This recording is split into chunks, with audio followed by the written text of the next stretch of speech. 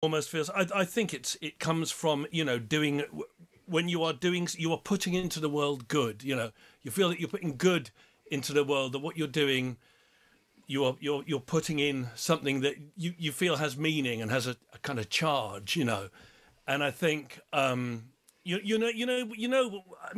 in any art form, I think when something sort of just seems to be kind of packed with meaning and kind of significance, and when you get it right, you don't always get there, then it feels like that's when you feel like, I think you feel like you're following the righteous path. You feel like you have channeled something that seems sort of not of this world.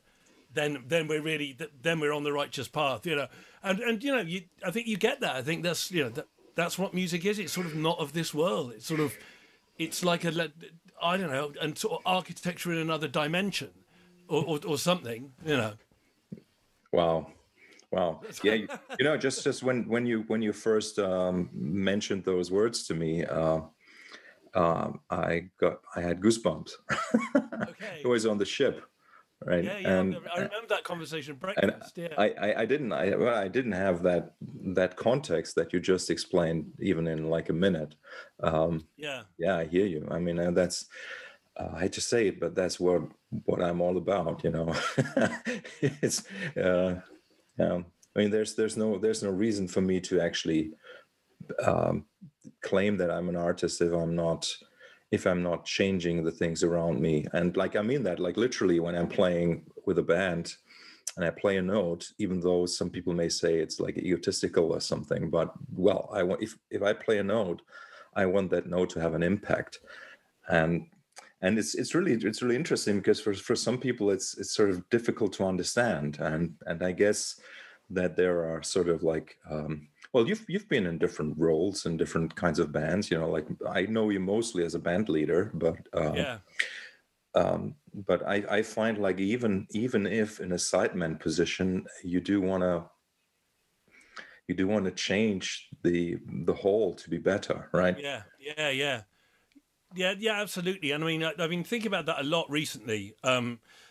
I suppose a lot of us have, just sort of reflecting on just what it is you do. I mean, if anything, one thing about the last year of not being out and around people is that it's not. I've never really given that much thought to what it is that we do.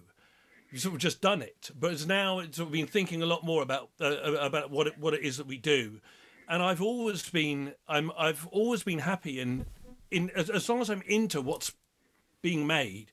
I'm happy to be in any role, whether it's sort of sergeant major or whether it's just foot soldier. But even but I kind of think that kind of what I do. I've got a certain, I suppose, stink. Whenever I get involved in something, I bring a certain stink to it. It's like it's almost like if you put garlic into a meal, you sort of know about it. And I think if I'm involved in something, then I like to be able to bring my stink to it a bit. And even if it's only in the role of the foot soldier, the way you sort of you have a much smaller bandwidth of choices perhaps to make. But then in a way, it becomes more important to make those. I'll just turn my heater off. It becomes more important, I think, to make those choices wisely. Well, so say if I was playing it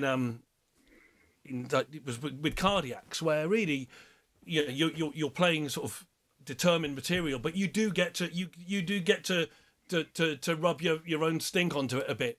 You just want to sort of make sure it's the right one. But then in the band leader role, it's a different thing again. But I love being able to be in all the different roles, because each time you bring a different part of yourself to it, and also the people that you're playing with, the way you react to them, you bring your new thing. And I think we're trying to find that center of the bullseye, trying to find this kind of this thing that just seems to just vibrate with meaning and significance and importance.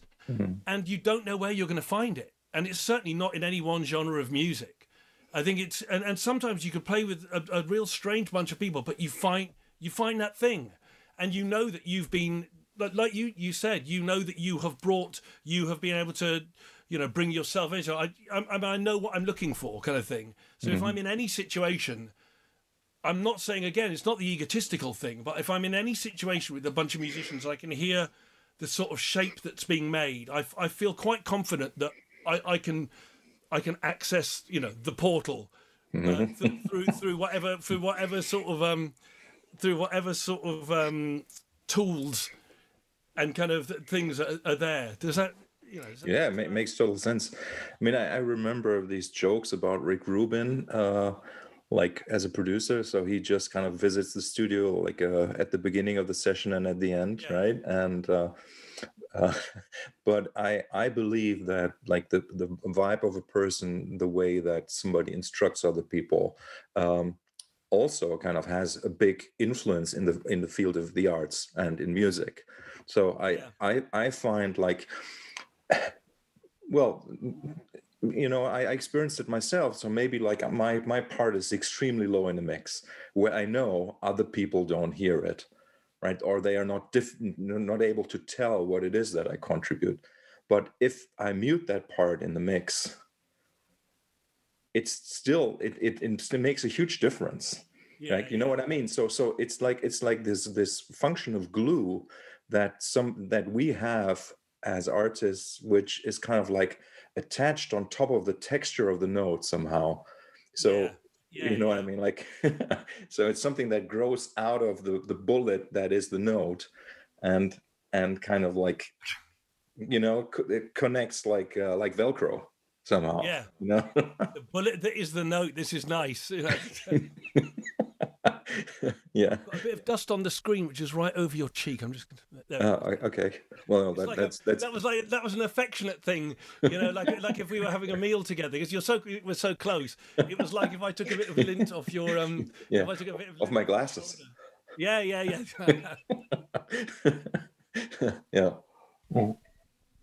No, fantastic. You know, my idea with these conversations is basically I have no idea, but I try to go further, you know, than I try to start at the end of the conversation that I think we could have had. Yeah, okay. And want to go like where we really don't know what you're talking about. But like, so I know a little bit about you, but not very much. And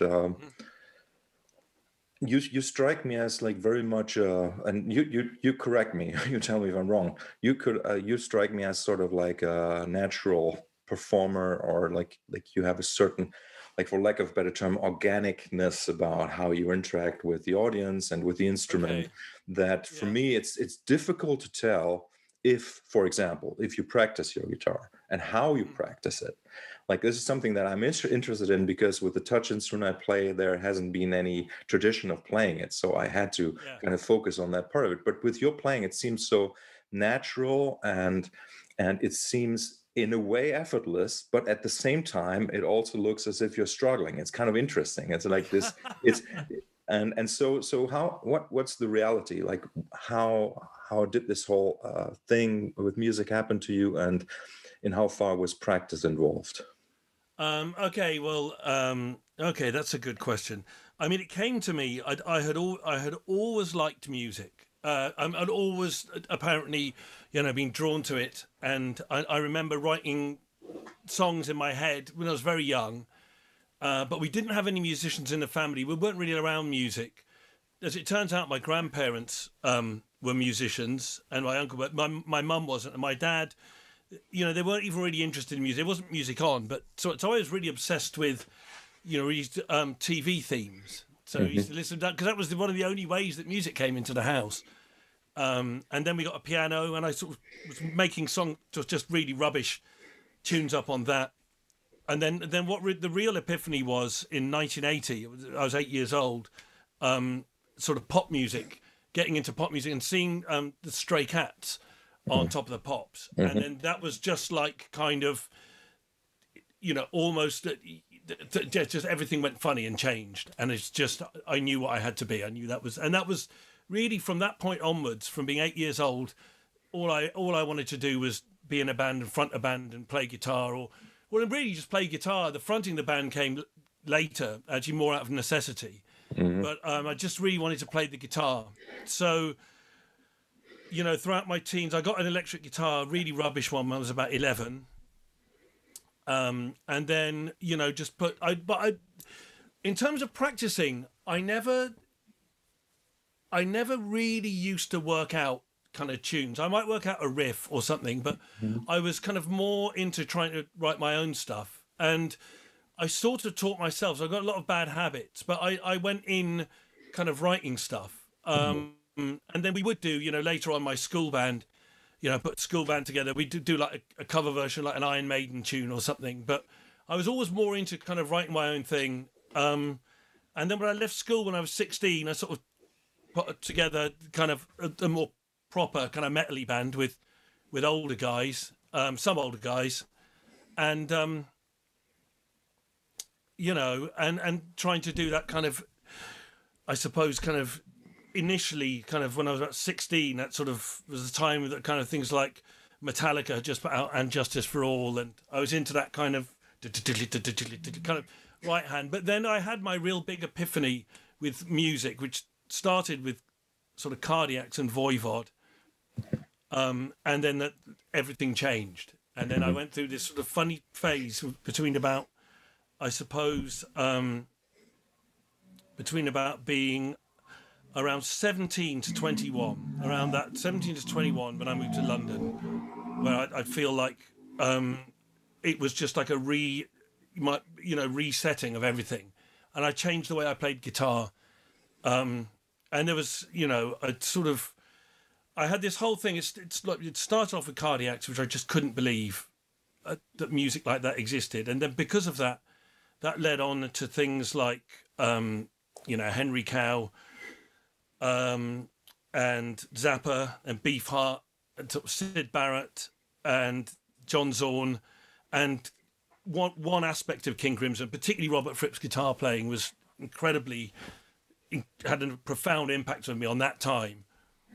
And then I left home and sort of started taking LSD, and all these sort of elements started really coming together, sort of with sort of like what the music that was going on at the time, and Cardiacs. This is around sort of 1991, and then sort of listening to this stuff, like, and also like sort of Stravinsky as well, but things like particularly the song, you know, Fracture, which is sort of obsessed with Fracture, and the XTC as well, and then all certain things started really like etching themselves in, and this became like my real starting point.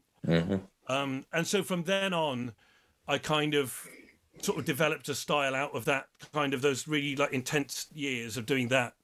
And I had a friend, my best friend Dan Chudley, was going through exactly the same experience in the band, and we formed a band together called the Monsoon Bassoon. Sort of moved to London and did that band, and that became very much from the sort of starting point of, I guess, like the Fripp and Ballou kind of thing, but also like the kind of magic band kind of style of guitar playing with really colliding parts, and also sort of like the Sonic Youth way of doing things. So we're really, really into Steve Reich as well.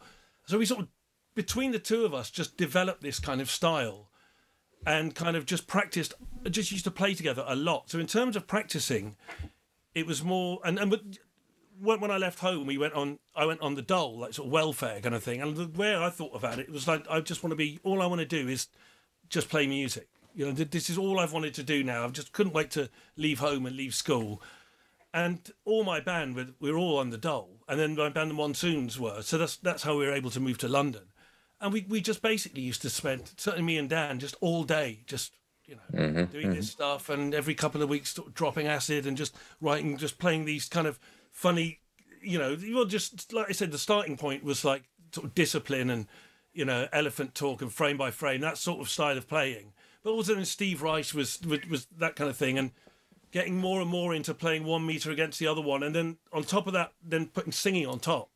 So we'd have the two of us doing this kind of these two cycles, and then really getting into the kind of Lydian mode of doing things, which just seemed to sort of buzz with more magic than anything else. And then that was really everything I've done since has sort of came from those really intense, you know, 5 or 6 years in my early 20s, where I just sort of dedicated everything to sort of developing this style. And what was weird is that when Dan moved back to the southwest in Plymouth, where we grew up, I sort of found myself on my own, and I had this sort of one half of a style. I was so used to doing everything with this other player where but that I kind of then had to become a different musician again.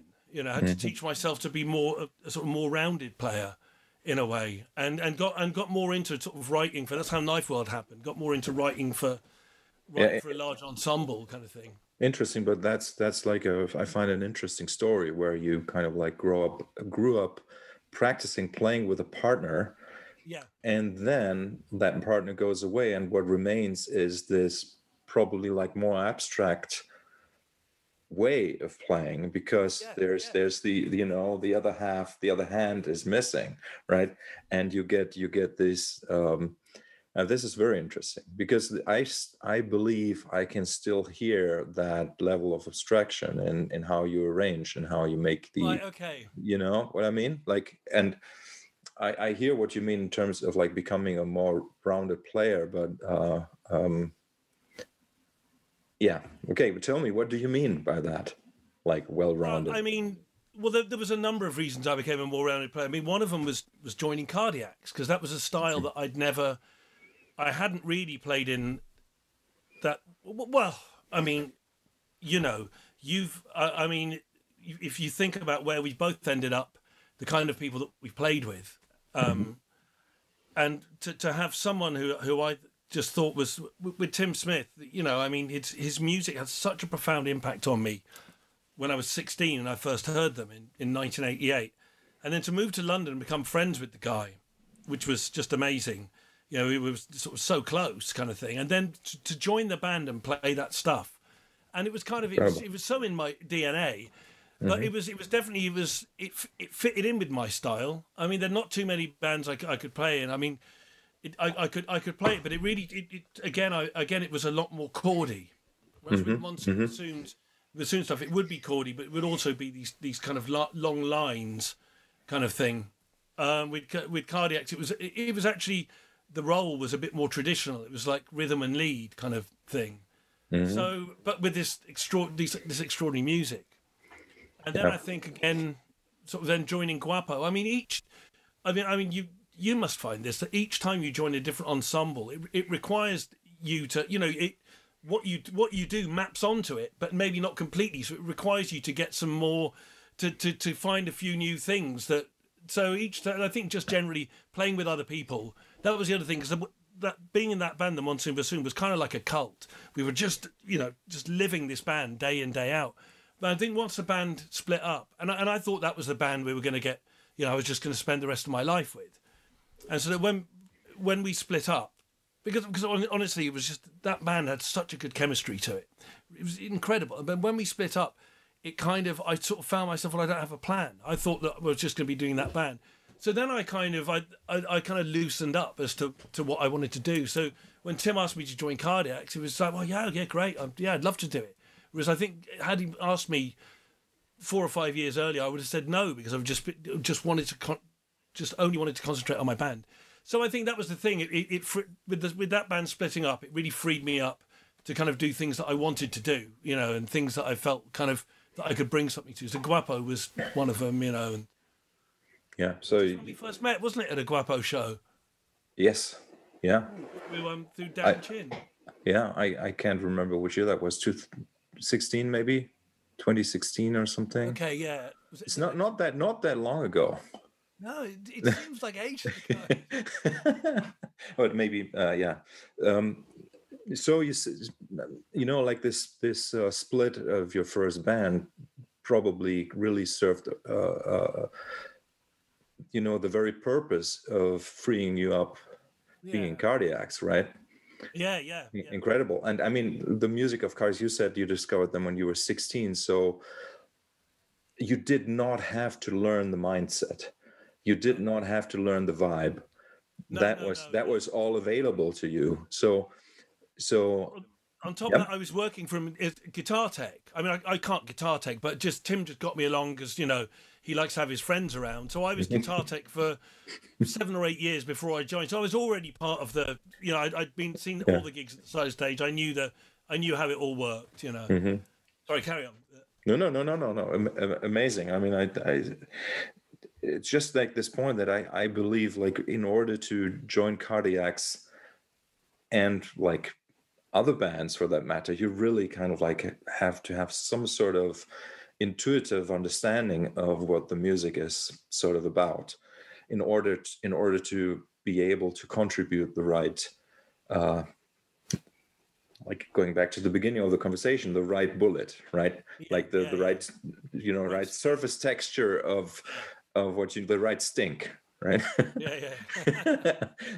Yeah, I'm really fascinated by that because for myself, I feel like I'm such a late, uh, yeah, I've started so late somehow, and I'm still wondering if I had, you know, what would have happened if I had understood much earlier in my life that music was what I was supposed to be doing. And you know, like I was really it took me a long time. I was 38, 36 or something Wow. when I realized I wanted to really go for it. You Yeah, know, so before it was always just like a hobby. I mean, which I did it sort of like professionally, which is interesting, but I was still considering what I did do as a hobby. And I had this little company to earn money so that I could do my art. And I never expected to actually make any money with music. yeah, And it's still not about making money with music, but right now it's something that is, even though we have COVID years, it seems like I'm not getting off that path so easily. yeah, yeah. Same. Yeah, exactly the same. Yeah. I mean, it took me years to make any money at all out of it. I mean, all the time I was doing monsoons. I mean, I always had until really until about 2 or 3 years ago, I always had a day job as well. You Yeah. know, Yeah. a job where I'm able to, you're able to just, drop it at the whenever music work comes up. But May I ask you what were you doing for a day job? yeah, sure. I'm a painter and decorator. Mhm. Decorating. Just got into, and I love it. Yeah. I say I love it. I certainly, it certainly leaves your mind free to Mhm. concentrate on music. I mean, there were the last Knife World record. I remember, and this is the great thing about with an iPhone is that I remember writing the horn parts, the horn arrangement for a song called "A Dream About a Dream."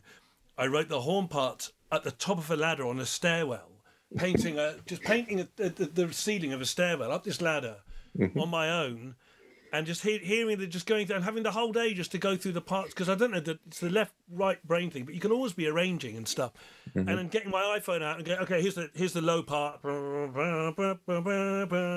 singing the parts in, and so I was kind of you're able to sort of work and decorate, and also you're not working for you don't have a boss, you're not working you're working for the client. Mhm. You're Mhm. working for the client. The arrangement is really good and upfront. They trust you enough to let you be in their house, and then your only business is with the job. And it's such a kind of, I'm pretty good at it, and I can work pretty quickly.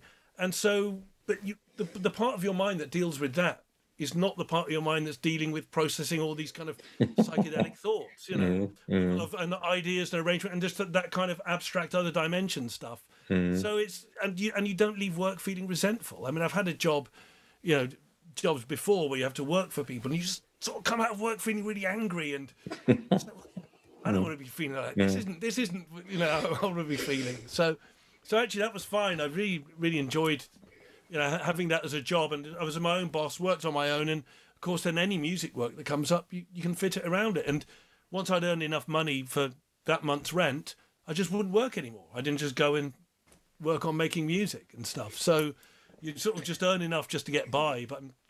But yeah, the COVID hasn't changed. It hasn't changed any of that at all. No, I mean, Yeah, I mean, less opportunities to play shows for sure, but yeah, yeah. But you know, I mean, for me, I have to say it was a significant cut. Um, really was, because of like Tony Levin being kind of like famous, right? yeah, So we know, or we knew that we could play, say, 50 to 80 shows every year, every yeah, single yeah, year. Um, but yeah, I mean, you know, like in a way, and I find this fascinating because you know, you were doing that, that painting job, and you were free to. And this is where I think the practicing that I was talking about was not necessarily talking about you practicing your instrument, or it was like just the overall idea of you honing your skills. And when you're telling me this, just like casually, that you're arranging the horn parts, it's like I said, like you strike me as like really a super naturally talented person, with an imagination that is really extraordinary. I mean, it's obvious from hearing the music. Okay, so that's it's obvious there, but you never know what the source is really. Like for me, I would kind of like have to work stuff out on paper, let's say, or Yeah. I wouldn't be satisfied with the ideas that my brain comes up with in the first place. I would want them to go further, and then I would like treat them and tweak them forever till they turn into something completely different. But hearing like what you just described, like really having this vision for something complete in your head, and then just going for it, singing it into your iPhone, that's incredible, man. And that's really what I think, like everybody has a chance to experience your personality on a stage, but also in a private situation. Like it's it's just incredible. Sorry. Oh, thank you. But That's very nice to hear, though, because I've been here stuck in with my family and driving them nuts, and so it's very nice to hear that. It's like it makes me think, oh, but yeah, it's good. it's kind of it's amazing. I'm not running into people like you regularly, Like the last year, it was actually Devin Townsend, which is unbelievable. That guy.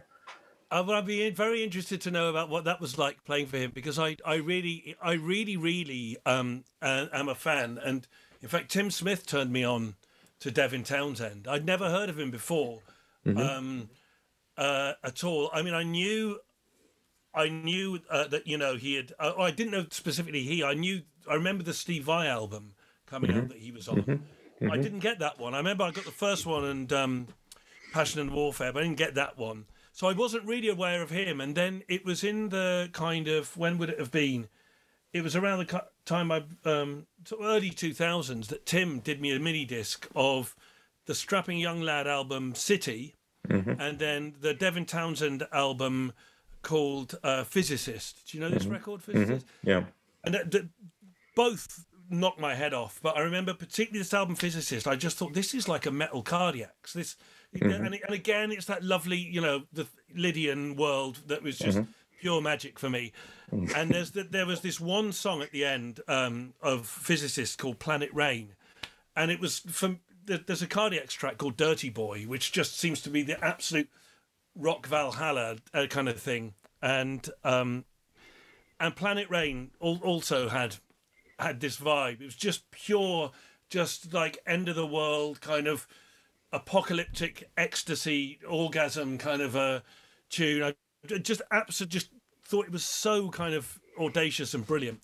So I really got on board the Devin Townsend train at that point. And in fact, that was why when Knife World signed with Inside Out, I thought, Devin Townsend's on that label, so it's be worth it. So because it's not really, there's not much crossover with the kind of Inside Out bands, but that was my reason of thinking, look, that'll be a good label to sign with.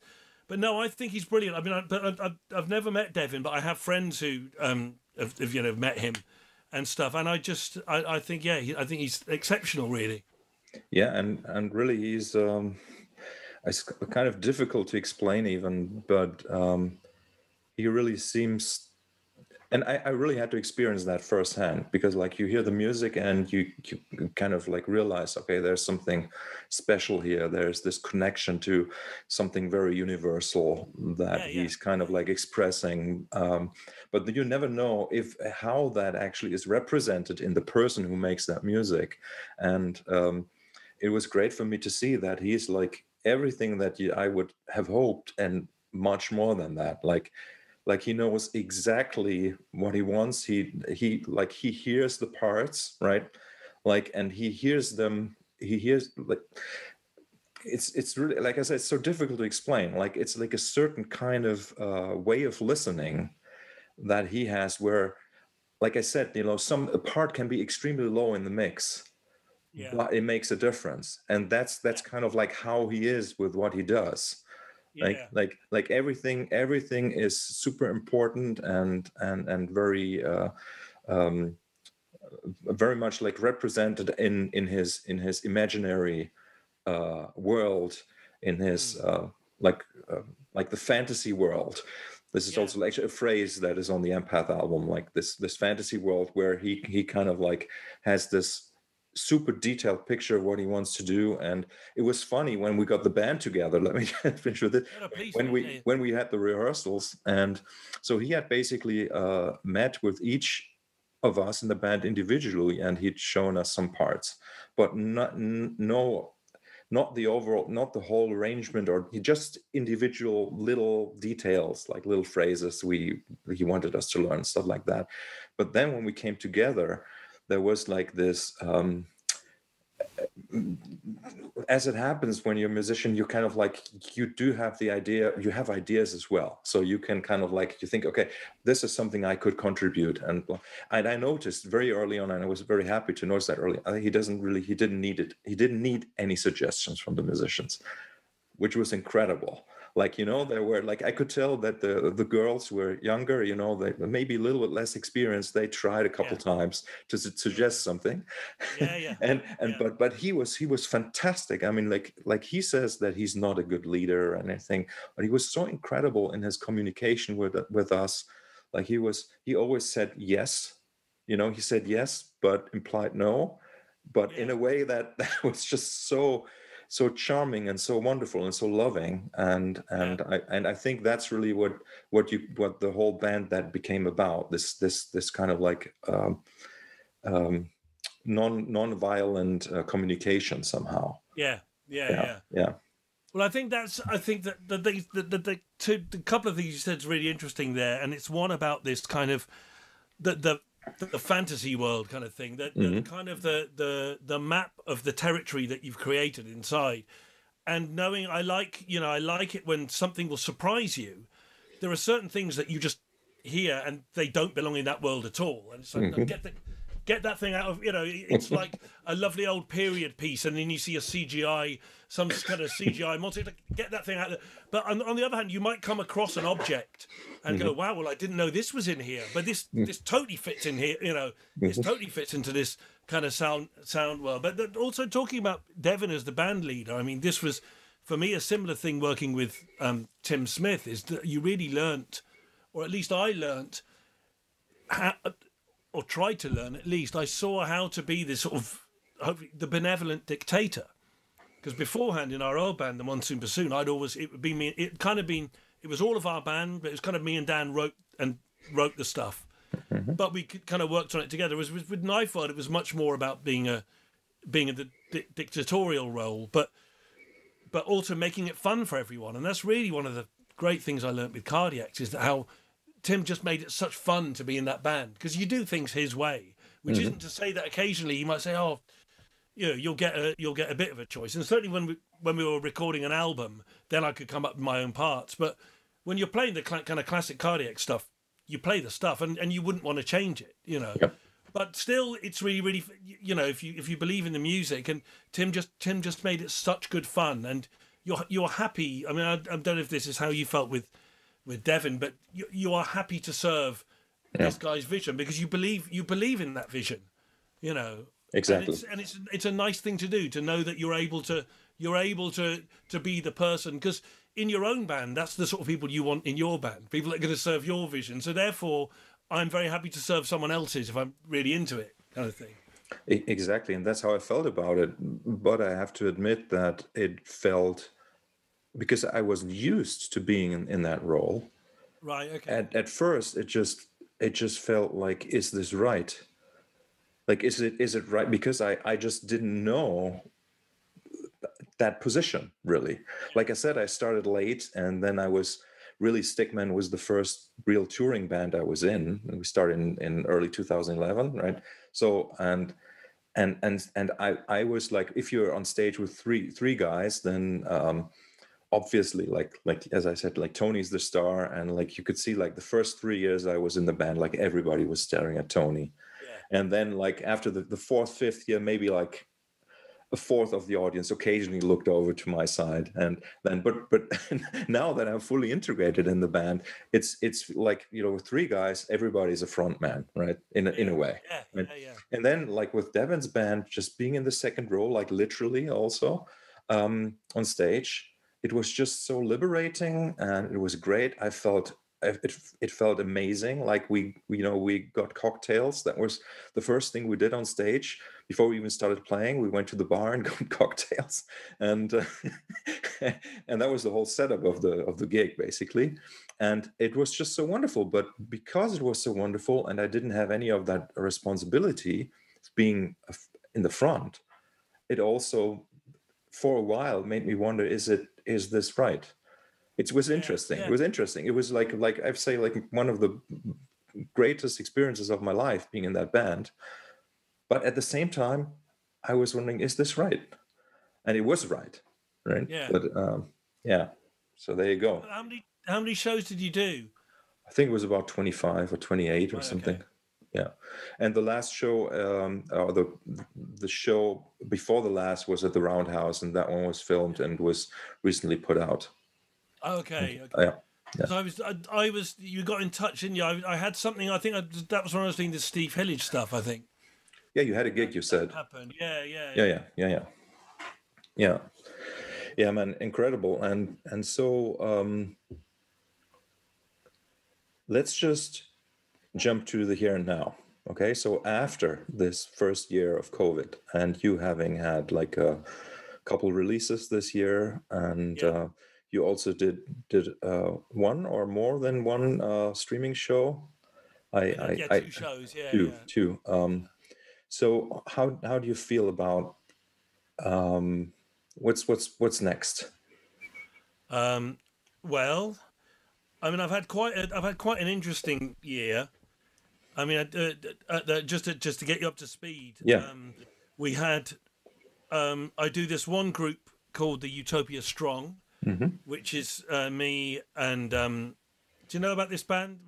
Yeah, with Steve, right? Steve Davis and Mike York, and this is all starts from improvisation. And this has been a really, really big deal getting into this band. I mean, doing this band, because it's just completely starting from improvisation is brilliant, and it's a whole different sort of vibe. I'm playing sort of a lot of harmonium and just playing with textures and things, but again, trying to bring my stink into it as well, not just being one of those sort of loop guitarists, but trying to bring my own version of psychedelia into it. And we all want the same thing in this band. We're all trying to get the same thing. And also, again, what I really like about it is, whereas all my life I've played with these different cycles of meters playing against each other, with the Utopia Strong, we do it, but they're not clocked sort of with a meter. They're just, one of us might make a strange cloud that takes, a minute and a half to go round. Another one might make a strange cloud that takes 30 seconds to go round. And so you get these really weird orbits going along, and then playing on top of that. And Mike is such a brilliant player as well, and so that's been really, really good fun. And because each show is improvised, we ended up with making desk recordings and sometimes multi-tracks, and ended up with some really, really good stuff. So we started putting out these limited edition 250 copy LPs, and I was doing lino cuts for the covers, and just thought that'd be a really nice thing. And as it happened with the COVID, that the sales of those and my solo album, which I put out, have sort of kept me afloat, and record sales have never kept me afloat before, really. So that kept me going over the summer. And then I've been writing a book, I finished this book, but that's coming out in April. I had no idea. Well, that was medical grade music, and I ended up I wrote with me and Steve Davis. There's a funny story with that, because we had our radio show where we would just be playing all kind of we played some of your music on there, so we've played our crazy, but we sort of stopped that. But we had slow down. We got given an offer to write a book, to try and do a book version of our radio show, and initially it was going to be like us sort of recommending 52 albums by all these different artists that you may not know about. So it could be like Albert Marcoeur and Yoshida Tatsuya, and it's sort of like North Sea Radio Orchestra and Ferdinand Richard and Fred Frith, and just a whole load of albums that people wouldn't really know about. But I'm not really a music writer, and for whatever reason, it ended up being more in sort of a part memoir and evangelizing about music, and sort of cuts between the two of us. So it ended up really being, for me, writing about growing up in Plymouth and kind of what we were talking about earlier, my first two bands. I didn't read, and a little bit about Cardiacs, but there wasn't room to write about Knife World or Guapo or anything. I mean, I wrote about this stuff, but it didn't make the cut. So that's coming out in April next year. And so that was quite a good thing, just to, keep my mind active. But right now, at the moment, I'm working on a second solo album. I'm just working on a tune which might be my best, maybe my favourite song I've ever written. I don't know. It's kind of like a pop song. It's about 5 minutes. It's quite simple, but I think I might have got it. And I'm 49 now, so I'm really happy that I turned 49 2 or 3 weeks ago, and I think, oh God, I'm 49, and I think I might have cracked it. It's kind of a nice feeling, Yeah, I know that feeling. It's nice, right? Yeah. But then a couple of years later, you realize it was just another stepping stone. Yeah, always. I tell you what, I wish I could remember there's a friend of mine, really, really amazing character called Weasel Walter. Do you know about this guy? No. He lives in sort of New York. He used to be in a band called Flying Luttenbachers. Actually, they've reformed. He sort of coined the term brutal prog. And the Flying Luttenbachers, I got hip to them because they'd done this really insane version of Magma's De Futura. And then we started communicating because he's was a Cardiacs fan, and now he plays in Lydia Lunch's band. And up until COVID, we'd run into each other, and if I was in New York, I'd see him. And he's really an intense, opinionated guy, and it's really interesting talking about music. But I remember him saying that everything you do, it doesn't have to be the most, well, it's almost like the most extreme thing you can do. It doesn't mean extreme in terms of being necessarily punishing or difficult, but everything you do, you should make it the most, whatever that thing is, of it. I wish I could articulate this better, which is why probably I'm a musician and not really a writer. But I think that there's things where you just go, well, that's the most that this could possibly be, and I've never done anything like that before. And I think that's the philosophy I sort of apply to every single thing I do musically, where I've got some creative input from the top down sort of thing.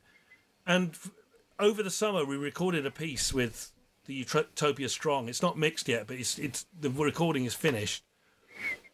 And it was just one of those things where I think, wow, I never thought I would be involved in creating a piece of music like this. It just seems to, again, be the most, whatever that thing is, the most that could possibly be. And it's a territory I haven't been into before. Whatever it is, it's really kind of somber and kind of eternal, sort of somber and eternal. It's about 11 minutes long, and it just hangs around. And I played piano on it as well and some guitar. And it's just, it's lovely to surprise yourself. And I think this is why it's so lovely to play with different people and allow different things to happen, is when you can still surprise yourself, and get something and think, well, I don't know where that came from. I wasn't expecting that to be the outcome. We're so fortunate to be in a position where we don't have to. We're not kind of like part of the normal marketplace, right? And we just do what we do, and we can do what we want. And just imagine, like, I don't know what Keith Richards must have felt like when he was 49. Yeah. Like he probably didn't have this kind of. Well, probably he did have that kind of feeling about the songs he was writing back then, but like certainly not in the sense of like the opinion of the audience, right? Where they were expecting the hits or like the older works and stuff. And like for me, it's I think it's just like an incredible it's an incredible time we're living in, where it's possible to just be recognized for not repeating yourself, where you can be recognized for always changing, or for, you know, even for, and I think this is crucial, even for still being excited about the work, or, you know, yourself about your work. And that excitement or the enthusiasm is something that the audience, that the listeners appreciate. And it's sort of as if you are your own, you know, not just the creator of the music, but also the worldwide press that is writing about your piece of music. You kind of like become that, I don't know, you become that huge speaker, right? That says, here, this is it, and I believe in it, I love it, and it's great. And like you were just describing these two new incredible pieces that you've been involved with, right? Yeah. Like it's Well, I mean, that's a. I think this is where we're very lucky. This is where we're very, you know, here it comes. You know, the lucky not to be famous, or to be at this, to be at certainly at a level where, having done this now. I mean, I moved to London when I was 21, and I got my band Monsoons together. That's where it really started musically, when I was about 22, 23.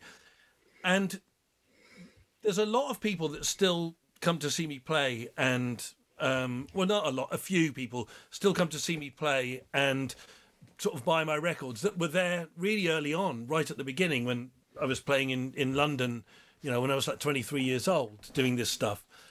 But I sort of feel lucky that no one band ever really got successful, that people are like, oh, I wish he was still doing that again. You know, I mean, so many people who've wanted to move on from their successful band sort of either haven't really been allowed to, or the sort of ghost of this band like hangs over them like a spectre.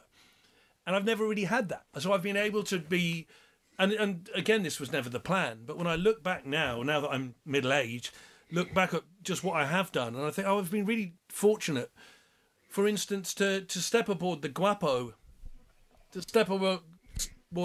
ship, where they decided to expand from being at that point a 3-piece into a 4-piece, and then to be in this, you know, really funny band, a funny way of operating, but to be kind of writing and stuff, and do that was really great. But and then to do, you know, to do Knife World, but never to be so big that by the time I joined Gong, that I felt like that I was responsible for the guys in Life World to give them a living or something, and there was nobody in that band. So I've been able to, and without ever dropping any project. So I'm going to go back and do more Knife World. I can go back. I can sort of flip between stuff, and not really feel like I've got any major fan base to disappoint by doing that. And a lot of people who only know me from Gong have no idea that I have a solo act, and a lot of people who know me from the Utopia Strong have no idea that I was in Cardiacs, and it sort of doesn't bother me really. I don't need to sort of push this brand of me. I quite like that. I quite like, you know, being able to just sort of flip between, pick up things, do another record there when I'm ready to do that, then go and do this, and oh, here's a tour to do that. Right, I'll go on tour and for a few weeks, and then I'm in that band. But the only thing is, whenever I'm doing any one thing, I like to only think about that thing. I can't. So if I'm in Gong World and I start getting emails about something else, I sort of tend to ignore them until I've actually got, like, you know, a couple of days off or something. I can't engage with you. You have to keep to be 100% about it. Whatever project you're involved with, to sort of like, you know, it's like maybe being in a polyamorous relationship. Not that I ever have been, but you know, the idea that when you're in whoever you're with, you're giving them all your love. You know, each band. I don't want to be in the Utopia Strong world and then thinking about, oh, what about doing some solo stuff? I just want to be, okay, just us 3 guys, we're making this music, sort of thing. I think it's easy if you're about the music. You know, if what you do is about the music, then there's no question that whatever's happening here and now is the one thing I'm totally associated with, you know. Yeah. And but interesting, you know, like for me, it's really it's I think that also, like you said, like, okay, so your level of involvement, like 100% of attention and everything, like, but I think that even there, like you could have varying attachment, let's say, like, so because sometimes, like when I produce somebody's record, and in the end I'm basically just a project manager, right, which happens, right, Yeah. but then obviously I'm still doing 100% of what I need to do, but the thing, like the ceiling basically is somewhere else, though, because I'm not Yeah. the responsible artist, or so I find it interesting also sometimes to have these, especially since I also do solo performances, live performances, where really I don't even want to feel like I'm responsible even for that music. Like, even, yes, like when I perform, I'm 100% there, or maybe even like 110%, as people say, right, or something, but really I'm just 100% there, but I have no emotional attachment, which is kind of interesting sometimes, to what I do in the moment. And I find that when I manage to not kind of, like, when my emotions don't interfere with the creation, with the pure doing of playing, right, then it clearly shows also then in how interested I am in listening back to the recording. So sometimes it happens to me that I play a show and it becomes my favorite album for a few weeks, and I listen to it every day, right? You know exactly what I mean, right? And that usually kind of like happens when the emotional attachment is kind of casual, when it's not necessarily that love of a lifetime, but just that. Yeah. And so with the solo shows you do, are these improvised? Yes. This is this is the new thing, that the new-ish thing, that having the Utopia Strong, which is a purely improvised thing, exactly as you've just said. I wouldn't be able to relate to this maybe 2 or 3 years ago, but since we've been doing these improvised sets, particularly at gigs, we'll do gigs and you'll come up and you think, that was all right, and then the following day in the car we'd listen back to the recording. It's like, bloody hell. Yes. This 10 minutes here, and you listen back and it's like, this is ridiculously far out. Yeah. This is so beautiful. And for this 10 minutes, a curtain has been drawn onto a vista, an alien vista that you have never seen before, with the most extraordinary geometric architecture that seems to go on for miles and has these colours of sky that you've never seen before. And while you were making that music, you weren't aware that you were revealing such a vista. And I wasn't even, all you're trying to do is, well, is what I'm doing all right? Is this boring? Is it okay? Am I overplaying? All these micro decisions you're making. Hang on a minute, have I played that bit for too long? And yet when you hear it back, you should think every single note I chose to play is just sparkling with like some radiance. But no, you're exactly right. And you just think, how did we fucking invent this, man? And that does become your favourite stuff because A, there's no expectation, but I think B, because it's just and here's a funny thing. I started believing in, through music, really, started believing in, as someone who's a real rationalist, and I even am avoiding saying it by putting these things, I started believing in magic not long ago, 3 or 4 years ago, or at least I started just calling music magic and going, no, music is magic. That's what it is. And once, because you're always, what I find, I'm so interested with the idea of consciousness and the existential and the metaphysical world. What is music exactly? How come it can have this sort of profound effect that feels, it's like supernatural? How can it be this supernatural thing in this kind of rational world? And as soon as I thought, it's magic, that's what it is. And then it explained everything.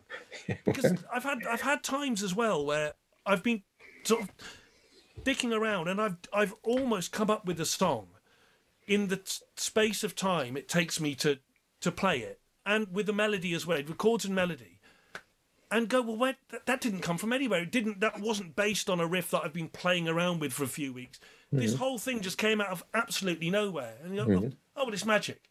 And then it was like, oh, well, that's all right then, it's magic. You know? Exactly. Like improvising and that, well, it's magic.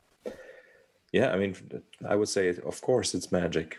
It's what it is. It took me a long time to. Yeah. So this is interesting for me. For me, that was always, I'd say, always obvious. You know, that music is magic, and music is really the fabric that the world is made of. There, right? Just like going a little personal here. So with my teaching that I do, where I do focus a lot on getting people to actually do something or even anything, meaning, you know, practicing, right? Yeah. There's like this metaphor parable that I use to explain magic is like, so how can you actually practice? What can you do? How can you practice magic? Like practice musical magic, right? Yeah.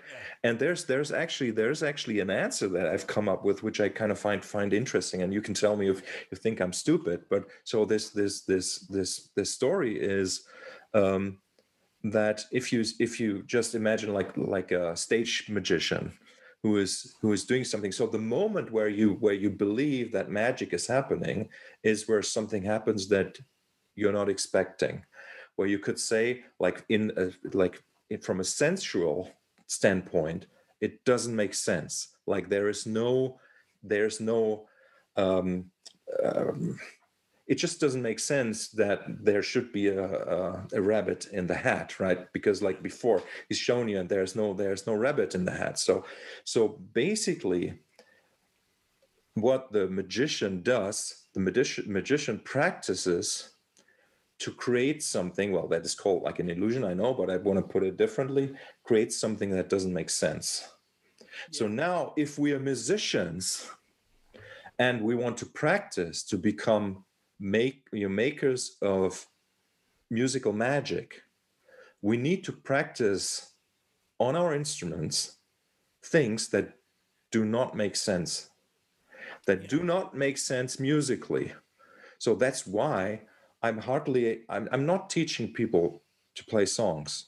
No, I'm teaching them to play dexterity, finger exercises, permutations, things that don't make sense in a musical world, so that when you're actually exposed to the musical impulse, let's say, to the creative impulse, when you're being asked to perform, your fingers really don't know what to do, and they do anything, and the anything becomes something magical.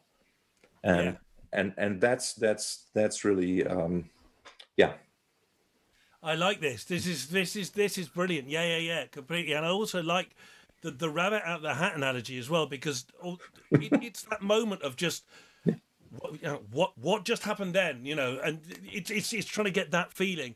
But also, I mean, as well with music, whatever it is, and I've said this before, maybe even to you, but I will say that we have this sort of really limited bandwidth, and within that, within that bandwidth, through the organisation of notes and things, it seems to sort of go in on a far more profound level, and music is packed with significance and meaning, but not significance and meaning that you can explain in language. Music is a language of pure information.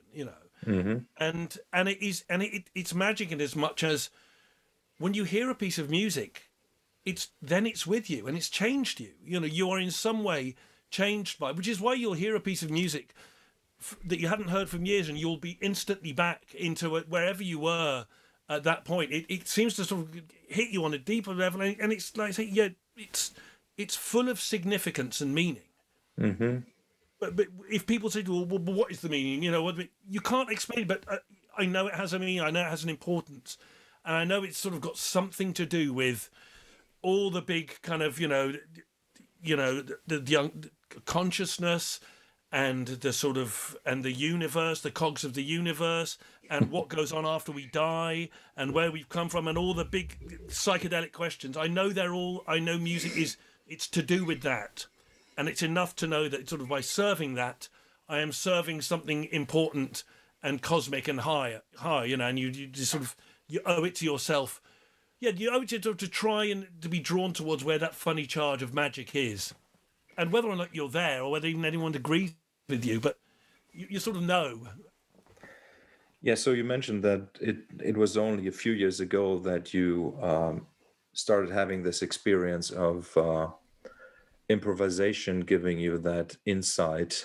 Yeah, yeah, And I mean, if you think about it, just the complexity of expression. I don't mean personal expression, but behavioral expression that happens in improvisation is like so much richer than anything you can pre-plan, right? yeah, Like this, yeah, it's like that one gesture that you make on your instrument is far richer than the whole Knife World catalog, if you know what I mean, like in a way, right?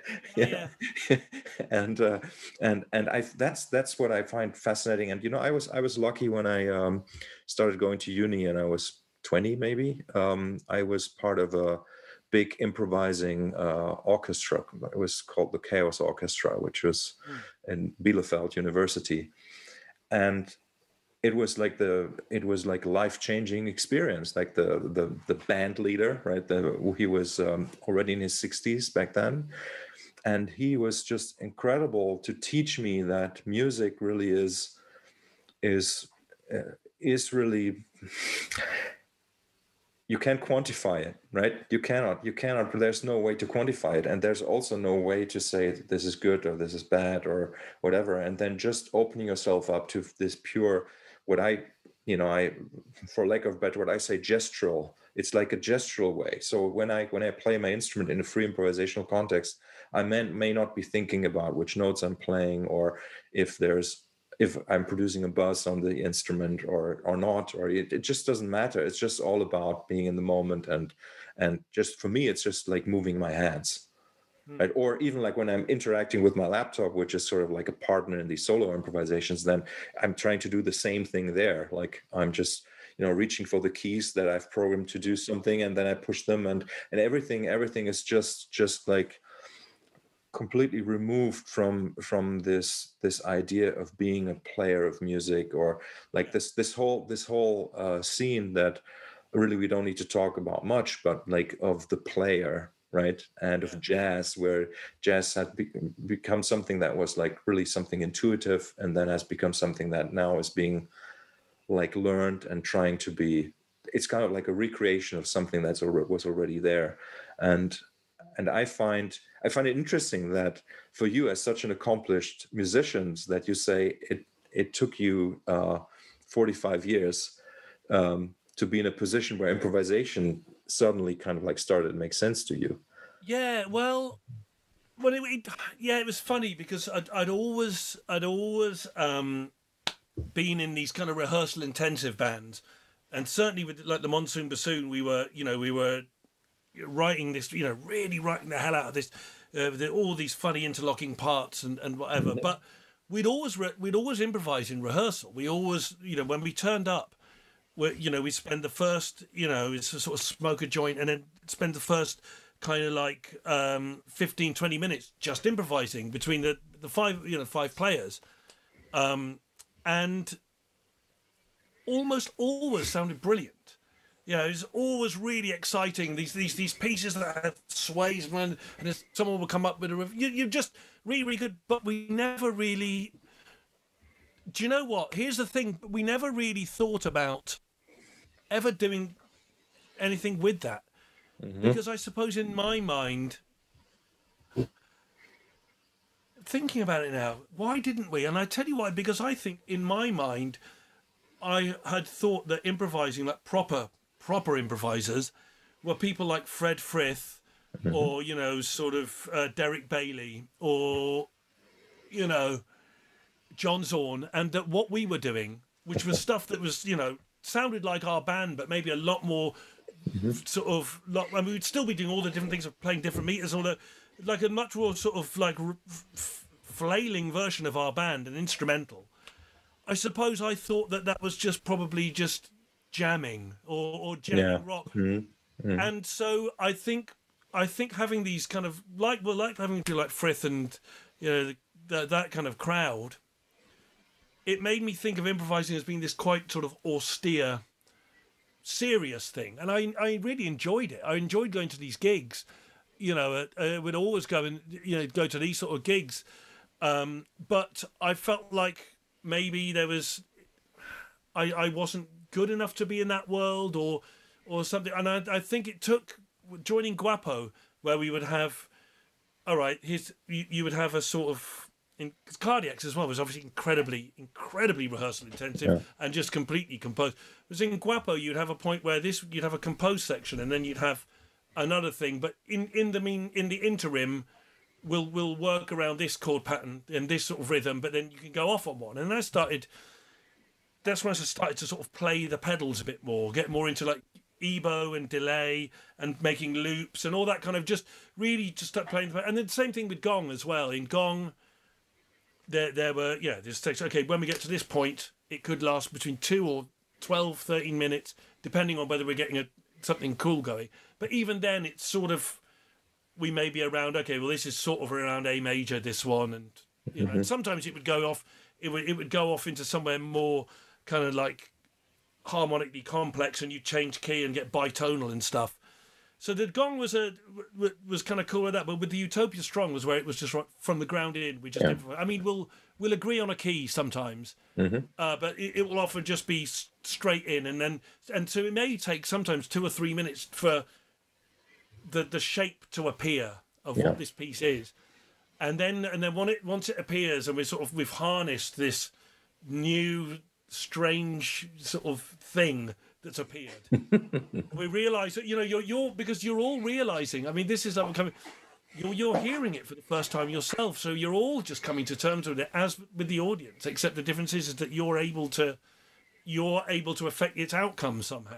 And sometimes it's very precious, and you don't really want to do much to it. And so that's really exciting.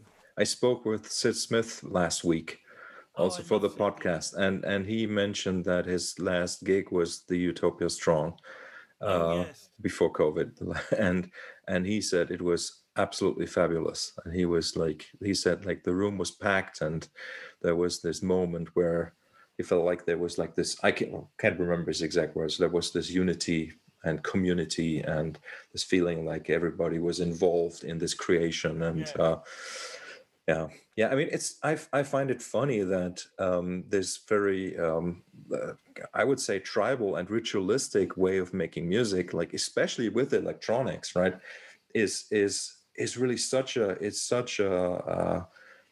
that's the music of our times, I find. It really is the music of our times, and it's still I mean, it's not rare. A lot of people do it, but it has not really found its way. And I don't want to say mainstream, because that's not what I mean, but it hasn't really found even like a small percentage of all the people who would be really enjoying it. Because I know there are a lot of people who would really need this therapeutic music, this ecstasy and trance and kind of like the beautiful void, which This is something I had not thought about before, but you've hit on something here, and it's just got me thinking that, especially now, talking back about what I used to, I feel like in the 90s, in my 20s, I feel like, although there was obviously, there was a very pretty element in the writing or whatever, I was feeling like the music had to be sort of confrontational in some way. It had to be. I was feeling like the Monsoon Bassoon, although it was like, it was quite confrontational, and I think that now it was always generous music, but I think there's something about now wanting to do something. I mean, we're 30 years on now, whatever, 20 years on, things are different. I sort of don't want to be doing what I was doing when I was 25. And I think making this music that feels whatever it is that we're sort of going towards. Maybe I'm just finding this new way of operating, but particularly with electronics. What I love about working with those guys, with modular synth, is there's such a kind of element of kind of chaos as to what you get. You're not entirely in control. I don't think of what comes out of that thing, but what comes out of it is. But on the other hand, some people make stuff that sounds really boring that comes out of it, and I seem to always make stuff that sounds really, really exciting, and I can always hear. It's this lovely, like, beautiful music, but I can always hear, or generally always hear, where my part is in that. I hear this thing that's getting generated. All right, I know how to make this thing that sort of snakes through that whatever it is they do. But it's I mean, I know they're becoming really popular now, the modular synth, but I think you're right. It's now it's very of its time, and it's a lovely thing to play with, because to play with as in to perform with, because I'd never ever necessarily would have thought with playing with the modular synth player, and then just these friends, Steve and Mike, did this thing, and let's just get together and see what happens, and it's wonderful. I had a wonderful insight the other day talking with a student. He said to me that he's interested in modular synthesis, and then I said something that just appeared out of the blue. I said, like, that modular is not it's not called modular synth because it's about the modules of the synth. It's because it's about modulation. And really, it was so true. I mean, I said it just like intuitively, but really, and this is where we come back to this idea, like what is music? What is music? Like I said, that music is the material of the world, or something like that. I said that earlier, and that's exactly what's happening there. If you take like one sound and it's being modulated by all sorts of different sources, and they are kind of like, it's like there's cross feedback going on between these patch cables, and you don't really know what's going to happen if you just move you just touch the knob and like, wow, and it explodes, or and incredible music. And this idea that modulation really is the interaction, and I'm going to get philosophical here again, like modulation is the interaction with the world that's like needed at the moment, right? And when I say modulation can be taking somebody's hand, right? Or like you modulate the the touch, the feel of the hand, like a hug, or a beautiful word, or even a nasty word. Everything is kind of like modulating the world and keeping the world going. And I think if like with this kind of improvised music that you mentioned, and especially with modular synthesis, you have a chance to really like recreate a whole world within the space of the group that's performing, and that's also maybe why I said that it's sort of like the music of our times, and that I'm surprised that there are not many people that kind of like give into that kind of drug, if we want to go that way. So but speaking of that, so you mentioned LSD before. So what kind of role would you say does that experience, or those experiences, play in your life and in your understanding of the arts? For me, massive. Really, really, really massive. It came just at the right point, and it seems to bring together lots of threads that seem perhaps unconnected. I mean, most importantly, music, where I had this feeling about, I knew all I wanted to do was music and to be a musician, and I knew that it was, I was completely drawn to it, and it seemed to be more important than anything else. And then I'd sort of always been interested in, sort of even since I don't know. I'm going to talk about my own life. I was interested in, I used to read a comic called 2000 AD, and particularly that's where I got on board with Alan Moore, the writer, who was also very interested in things like the sort of physics of time and the idea of time not really existing. I mean, I know he didn't originate, just he wrote these stories. I mean, there's a particular story, Halo Jones Book 3, in which it just absolutely captivated me, in which there's this battle scene on a planet in which the gravity is so heavy that it changes time. And so when the soldiers are out fighting, they may think they're experiencing like 10, 15 minutes of combat, but to the inside place where there's the gravity's normal, that these guys have been out for like 3 or 4 months. So someone who just appears to have died, they watch their comrade die, back there they've already mourned them and they got over it by the time they come back in. So it's these kind of psychedelic concepts and just the nature of existence. I was obsessed with death since I was 7. I was sort of trying to find, I wanted to believe in God, but I couldn't really believe in God. It just didn't seem to hold any truth, or certainly not the way it was being, kind of not the way it was being sold. I always liked the idea of other dimensions, all these things. And then when I took acid, it was as if everything just kind of connected. Oh, the music, the whole thing about there being no such thing as time. Oh, the kind of the thing about there being other dimensions beyond this. It just all came together. And I saw music for a part of all of that, and then realised, oh yeah, this is what I've got to do. This is now I know what the point of me. Now I know what the point of me getting into all those things were, to bring it together and to sort of serve this master of this funny music.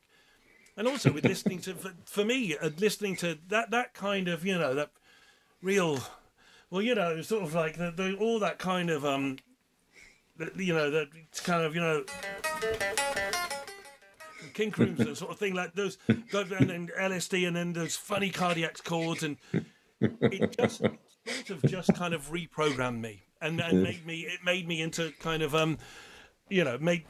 just gave me a purpose, gave me a kind of like a cosmic purpose. You didn't talk too much about it because people think you're an asshole, or you just think but you just for want of a better, we're not exactly a shaman, but well, maybe it's the idea of channeling something from that other dimension into this one. And go, well, that's, as long as I'm doing that, as long as I'm serving that purpose of trying to access that other world and bring it into this one, then this seems to be the right thing to be doing.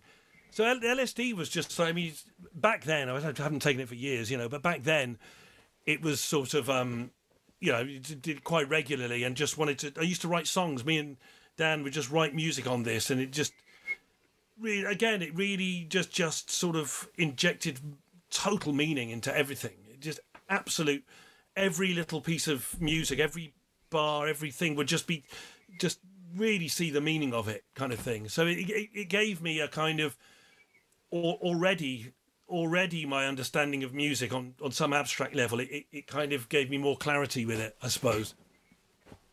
Yeah, incredible. I mean, I can't contribute because I didn't have any such experience. So, but that's why I'm interested in hearing what you have to say. And for me, it's difficult to imagine how you would function as a musician when you're high. I have no idea how that interaction, how your awareness, how your attention would even make that. I have no idea. Tell me about it. Like, well, I couldn't perform. You hear these stories of like, oh, Hawkwind, and Lemmy played on acid. I'd hear this. I've never done that. But in terms of in terms of writing and having the ideas, it was just you're wide open. I think you're wide open to these ideas. I found that problem solving was extremely easy on acid. Things where may take you, I don't know, for instance, you might have a piece of music and something happens that you like this thing that happens, but it's not right for the song. And it might take you hours or days or weeks because you're sort of married to this particular thing, and you think, oh no, but I like, as soon as you take it out, the song's got so much better. The piece has got better, and that stuff sort of instantly with LSD. So like, no, this bit's bogus. It gives you 3 weeks jump ahead of yourself on realizing what's working and what's bogus and what isn't. And like having a riff, you just realize, no, that's the problem. It might sometimes you might come up with a riff and that there's a certain chord in it or a certain note that is a problem, but you haven't quite solved the problem of what that note is, why that note is wrong. You haven't quite solved that. Maybe you don't first realize it. It takes playing this tune for 2 or 3 hours to realize why that note is a problem, but you realize really quickly when you're high, I think. Interesting. But not as a performing thing. I think I've just never sort of, I've always separated the two worlds. And was your memory kind of like intact, like after the high? I mean, was the writing session, or did you guys have to record what you did? Or no. I mean, the memory is fine. The hardest thing of psychedelics, and again, this is why I think psychedelics and music are absolutely married for me, is that the experience, and I keep coming back to this, the experience, you are given such a big understanding of everything, really, but you can't clothe this in language. It's like an understanding. This goes back to, sorry, what I was talking about earlier, being really interested in dreams as well, and all of that sort of coming together. It's the same way that you may experience something in that funny sort of no man's land between being awake and being asleep. Do you ever have this thing where you will just have an absolute moment of clarity about the nature of existence? Do you ever get this? Yeah. But then as soon as you've gone into the waking state, it's like sand. It's gone. You can feel the stink of it. You can. I kind of knew what it was all about then. I had 1 second where it was just like the face of God just goes, and I understand everything. I understand. Gone. And the same with music. When you're listening to it, sometimes you know exactly what this thing is describing, but you couldn't possibly put it into words. And that's the frustrating thing with LSD. But I could bring the music back. I found that I couldn't really work, and that's why people on acid will talk about, oh wow, man, a God and this and that, because we don't really have the language to describe that terrain. It's a funny terrain that exists, but we don't really have the language to describe it. But music seems to be a better language to describe it. So I can go, oh, what was that experience like? Well, it was sort of like this. Play a sort of circular riff. Go, yeah, that's kind of where I was at with, Yeah, that makes total sense. Like, as we said, like music is the foundation of everything. So, right. Yeah, so I think it is. Yeah. Yeah. Yeah, man. I mean, I was just thinking, my daughter, she took her first steps today. I thought my daughter took her first acid too. Exactly. How old is she? Oh, wow. She's 15 months. Oh, great. Yeah. Yeah. How old is your daughter? She is now 11 and 11. I was going to say 11 and a half, not quite. Wow, first steps. I remember I was away playing a guitar with a band called Chrome Hoof when my daughter took her first steps, and that's when I thought, I don't think I can do this band anymore.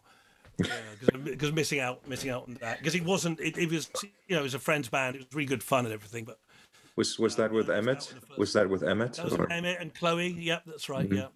Okay. But yeah, God, it's amazing. I don't know. I was so glad to get a daughter. I grew up around boys, so I always wanted a daughter. Yeah, I thought that I didn't have an opinion or don't have an opinion, but it's ideal for me to have a daughter. It's just incredible. It's like really what I needed. It's amazing. What I love about it, talking about psychedelic experiences, what I love about it is it's just how profoundly consciousness changing becoming a parent is. Yeah. And I mean, it changed me. Well, I tell you what, talk about getting serious about music. It was when my daughter was born that I really, really thought, okay, I've got to. I mean, I'd always done it, but I really had to do it properly. And I've been far more prolific since that, because I just thought, I don't want her to grow up and think I'm a loser. I really feel like I really want her to grow up and see that her dad's putting some good in the world, kind of thing. Yeah, makes sense. I mean, for me, it's been super challenging this year. Like, like she was born on 1st of October, And then yeah, I went on tour. Not same, not first, but yeah. Yeah, but Sorry. went on tour with Devon and Oh returned. right. And after that, so basically, I have not been away.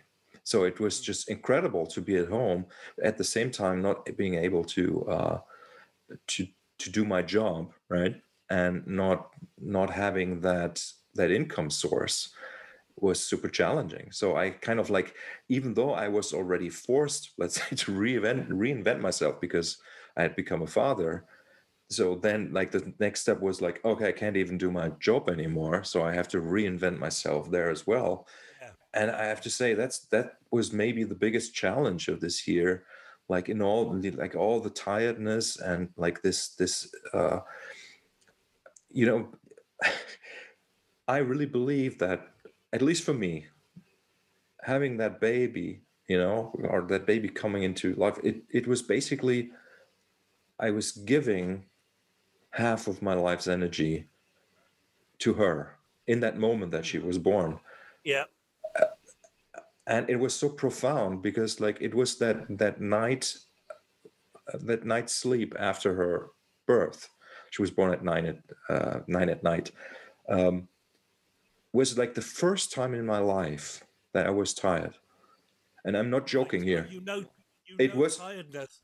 It was, You know but tiredness when yeah, you but come. it was not because it was a hard day or anything. Yeah, I Yeah. mean, it was exciting and stuff, but it was like just the fact that there is this being now, and it was as if in that moment I had already given her a lot of myself, like passed it on to Mm. her somehow. Just the fact that she Yeah. came into existence, and that was just the most incredible experience, and it's still ongoing, like where I feel that I have much less energy available to myself, which on a practical level is also true, but I mean on a spiritual level. Yeah. and Yeah. and I can see what you were saying, that this process of reinvention, or reinventing yourself, having had a bit, or having the responsibility for a child, let's say, Mm. is really the moment where things change. Devin said exactly the same to me. He said, like, when he had his boy, that was the moment that he became serious about being a musician. And Oh wow. Okay, that's yeah, interesting same because for him. I know Yeah, I know some people that's the moment they give up, but that was never going to really. be, you know. But yeah, but well, they just say, oh, I mean, But here's the thing, that you really hit on, something about giving a part of yourself, is that as as a musician, I spend my whole life completely wrapped up in myself, or my work, whatever. But all I'm really thinking about most of the time is just thinking about whatever it is I'm doing. And also, I've been through just the pure grace of having been born at a certain time, at a certain place, and in a period in history where I was able to kind of leave school and just leave home and do what I wanted, just what I wanted, as long as I didn't want money. And so I've really been living in this little bubble of just being obsessed with my work and all that kind of thing. And then in that instant of becoming a parent, you, for the first time, meet someone that is more important than you. Someone that you think, all right, I'll die. If it has to come down to her living or me living, kill me now, and no question, you don't give it any thought. And then that is that, and so boy oh boy, does that change you without noticing. It's like, oh, I'm not that most, I'm not the most important person, but it's not a struggle, because all it does, it's like it flips the switch just goes, and you're not that, you still have the same memories, but even your memories change, Yes. because then you've seen everything from this single camera, and you've remembered all these sort of like, all these altercations I had with my parents, and then, and which have been you play out in your mind all your life about, and then they did this, and then you realize the other camera switches on, the other bang, and you realize, oh, I was a real asshole, wasn't I? I was a real asshole to them then. I thought it was me, and you think you realize what your parents. It makes you think I mean, it really. My relationship with my parents got so much better when I became a parent myself, because I realized, no, I was the asshole.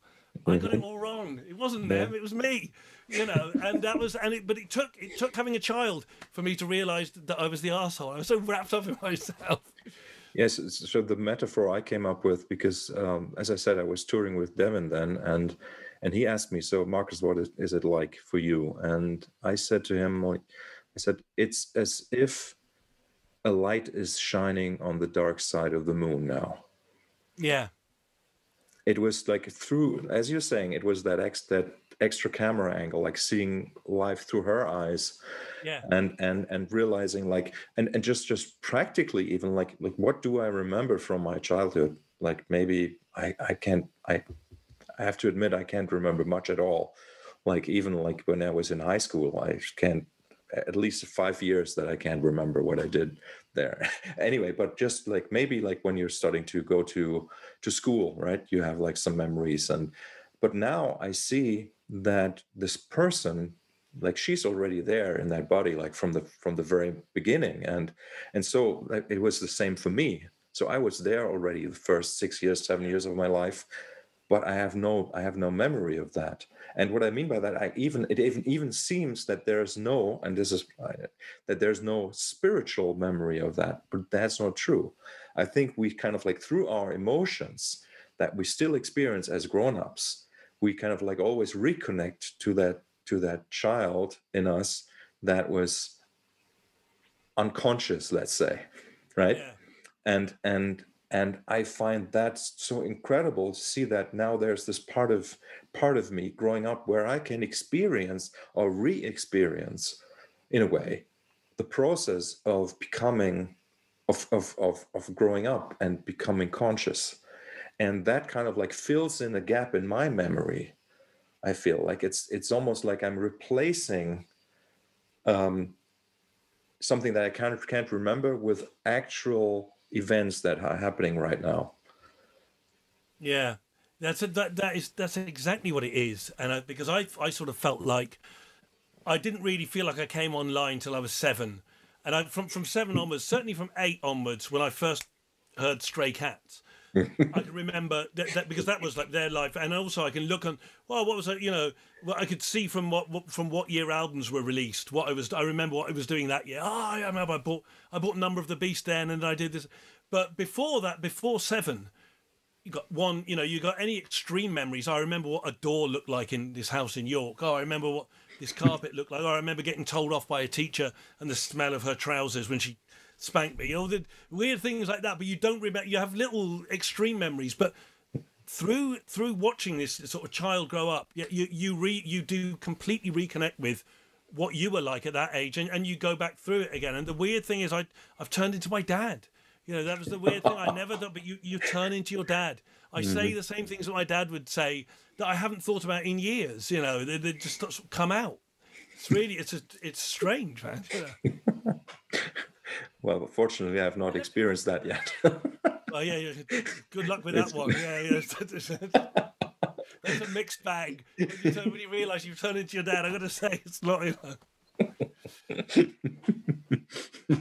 Wonderful. Yeah, man. So it's wonderful to be talking with you. I was planning to play with you on the cruise ship again. Remember that I contacted you, and that would have been fantastic. Yeah, I was going to suggest we do Fracture. But I tell you what, could never do the So here's the thing. Getting back to Fracture, so I remember for me that was as I said before, that was just seemed to be the center of the King Crimson bullseye. Just that song, that piece, whatever. That was everything I was looking for. And so I remember me and my friend Richard Larkham and Dan Chudley sort of worked it out, and we loved this idea that. We had this idea that, wouldn't it be funny, that this idea that in an alternate world that Fracture was just this standard tune, like Smoke on the Water. That was the one that, everybody's first tune. And so when you say to people, "Oh, do you play guitar?" "No, not really. I can play Fracture, but no, not really. You know, nothing." The idea that just the entry level, but the thing is, I could never play. I'm sure you can, but I could never get there. I used to have to sort of tap it to do it. But Dan, in our band, he could kind of do it, but that was where the Fripp kind of thing I fell off. I just that insane picking at that speed. Yeah, my friend Anthony has just written a book about his experience learning that piece. Oh, really? Like Yeah. it's the kind of thing you could write a book about. Yeah. Yeah, it's incredible, right? It's like this you could say like the elements used are sort of as simple or as complex as any other music, but the way I think it really comes from a place of practicing. Yeah. And that is kind of like unique in nowadays world, because like when you know what I mean, yeah, like you say, like you're a composer, you have these parts in your head and you can just like sing them, and like but like for Fripp, he probably didn't have the piece in his head, but he had this idea to anchor one finger and move the other two fingers, right? Yeah. So it comes from this idea of an exercise that then turns into a piece of music, and that's why it becomes almost like an unbreakable lock, that where it's that one person who's written it, and maybe a few people who kind of like learned the process of composing that piece, meaning like, how do I think about writing exercises? How do I think about holding the pick? And like these things that have nothing to do with music really, but you kind of like have to, like you and Tim Smith's music, like you heard it and you already knew what the vibe was about. With Fracture, it's not hearing the music and knowing what it's about. No, it's not about the music. It's about an approach to life or an approach to practicing. And that's why it's an unbreakable lock for most people. Unbreakable lock, yeah. Yeah, it's It's funny that you say it's extra, because I suppose that the thing with the kind of Fripp side of things, because you know, the Fripp side of things is that a lot of the kind of instrumental stuff, it's these patterns, isn't it? It's a lot of it is patterns sort of thing. For me, the side to King Crimson I was really drawn towards, or really kind of resonated with me was that side of things, and sort of talking drum, and you know, larks, tongues, and aspic, and you know, for instance, like the middle bit of Starless, but I was never really especially liked, you know, the songs that bookended the actual song part of Crimson. For instance, you know, like I love the, you know, bad and one more, you know, one more red night,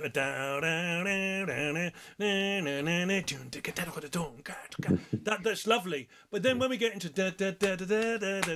I don't need that tune, you know, at all, you know.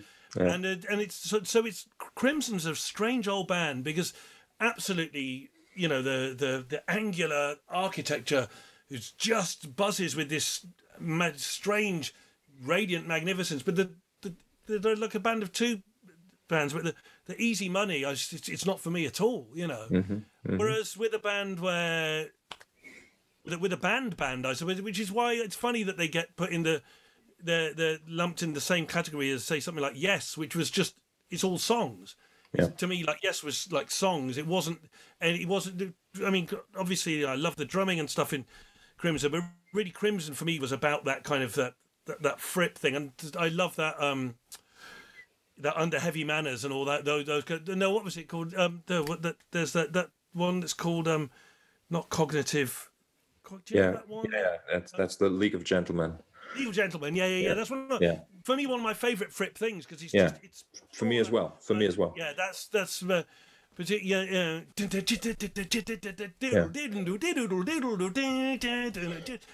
groovy, and that's really what I was about. And for me, really, that record is his best writing.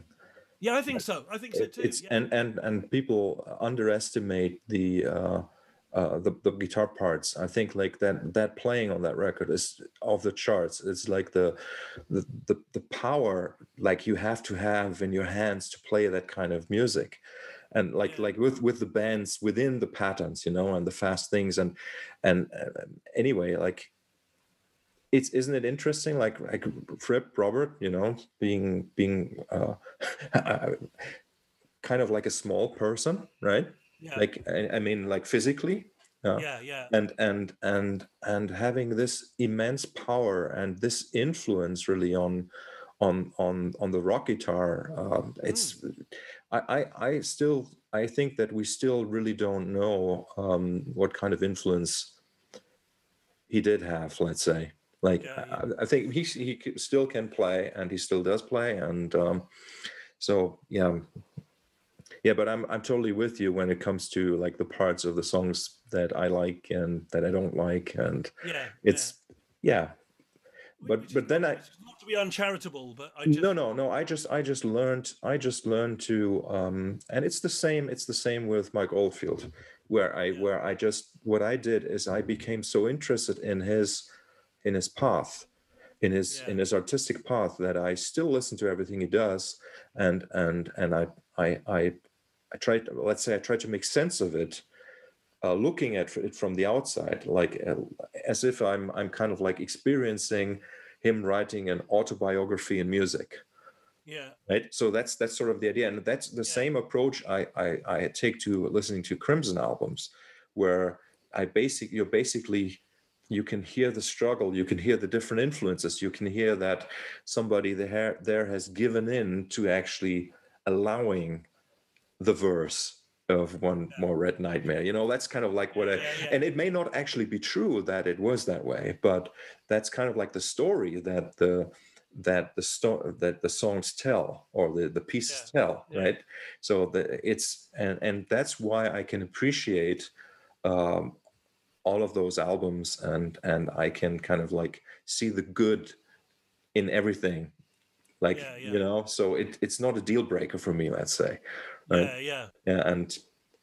Yeah, and it's yeah, I mean, I you know, the most interesting aspect of having this conversation with you for me is now, like, if we think about the people who listen to our music, like I would love to know what they really think, or what they really experience, or which parts they like and which parts they Yeah. don't like. I want to I hate it when he know. does that. I mean, Yeah, yeah. if only he'd shut his mouth and let you know.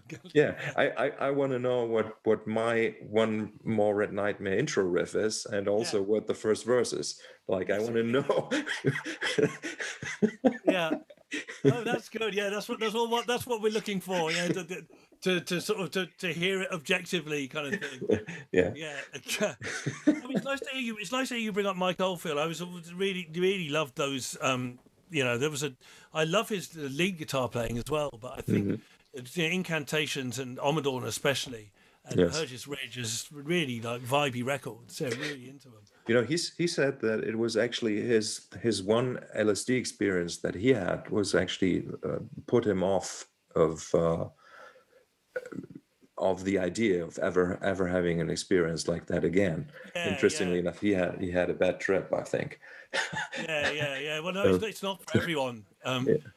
He said that the solo at the end of the solo at the end. I've got an interview and he says the solo at the end of side one of Omadorn was Mhm. him being reborn out of his mother, kind of thing. It was What it the was solo was about. yeah, his mother had just died. Right. Oh, right. Yeah, Okay. yeah, yeah, and yeah, you can. I mean, you can kind of hear that. You know, Was it's it in incredible. anguish? It was just out of this world.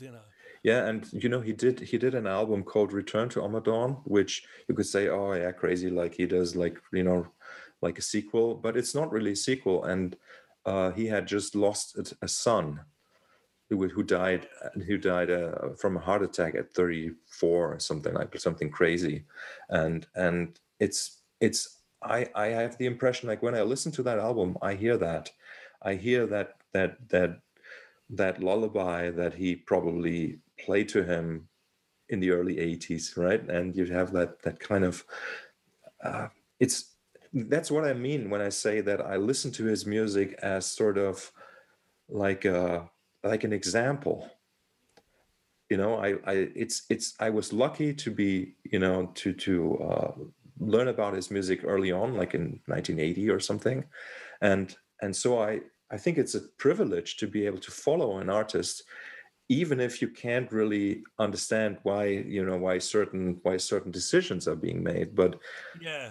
I find it fascinating. I think that's also why I still go to Crimson shows. Yeah. Yeah. Like, and I think it's that kind of dedication to wanting to understand what it means to be an artist, what it means to be creative, and I was always kind of like looking up to certain role models. Not that I wanted to repeat what they have done, but maybe to learn from their mistakes even. Yeah. Yeah. Yeah. Yeah. Yeah. No, I agree. Well, just quickly, just going to go on something. But were you taught by Fripp? Was that? Yes, Oh, yes. okay. When was that? Between 91 and 97 or 98, actually 98. So it was seven years. And how regularly was this? I can't remember really. I probably only had a handful of meetings with him in person, and maybe only three or so private meetings. Hmm. But it was, for me, the relationship with him was incredible as like a teacher student or instructor blah blah blah relationship. It was incredible. Like I've told this story before, but I'm going to repeat it. Like, my very first meeting with him was the night before the course started. That was in 91 in Switzerland. That he did a guitar craft course, and Yeah. Yeah.